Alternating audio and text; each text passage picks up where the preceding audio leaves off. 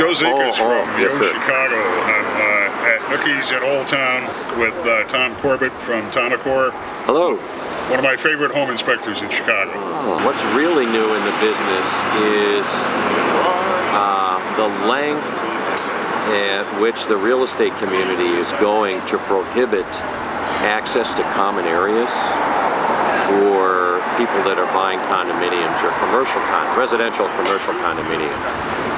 So in the last, let's say, year, I've been involved in maybe 4 or 5 situations where legal action had to be taken before the condominium association would actually give me access to the roof, the boiler room, the party room, the swimming pool, all that stuff that you're buying.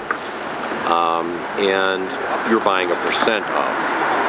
So I mentioned earlier I was giving a little when you are originally denied access and gated, are you finding problems? Are they just being perverse and not giving you access, or are they hiding something? More often than not, they're hiding something.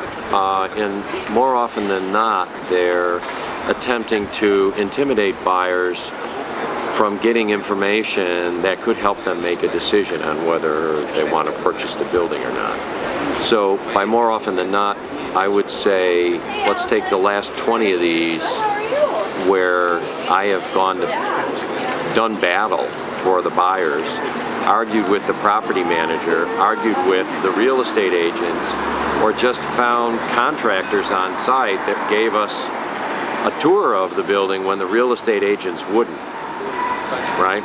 I have found that there were significant deficiencies, major masonry, wall rebuilding, asbestos abatement, structural repairs, boiler replacement, roof replacement, commonly big-ticket items, big buck stuff that both real estate agents and condominium boards feel like it's their option to deny the access to that stuff to buyers.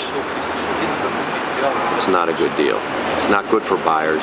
So buyers are demanding back, and they're becoming more savvy in other areas. They're demanding more technical information.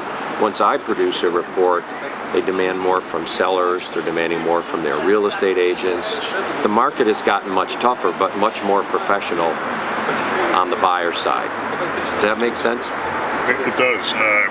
What doesn't seem to make sense to me is there are some very professional condominium management associations out there. Are those management companies not cooperating? I guess without being specific, I don't know, and I haven't kept track of which management companies are doing it and which aren't. My experience is that I usually run into flack at the real estate agent level at the front door. After we've already booked the appointment and we've insisted to the buyer, that they need access to the common areas, and the buyer said that they would arrange that with the selling agent and the buyer's agent. When we get to the front door of the building, the first thing I say when I meet the agent is, I'd like to do the common areas first. And about 70% of the time, even though my client, the buyer, has arranged access to those areas, the agents go, well, we'll have to check with the professional property manager or the condominium board. And both agents are saying that, including yes. The buyer's agent? Yes. The buyer's agent isn't doing their job very well in that case. Well, I guess, I don't think buyer's agents do their job very well in any case. So it's not surprising to me. Here's Corbett making friends with realtors as usual. Yeah, it's not all of them. Many of them they work hard. They work very hard, harder than I do. But a buyer's agent should be working for their client.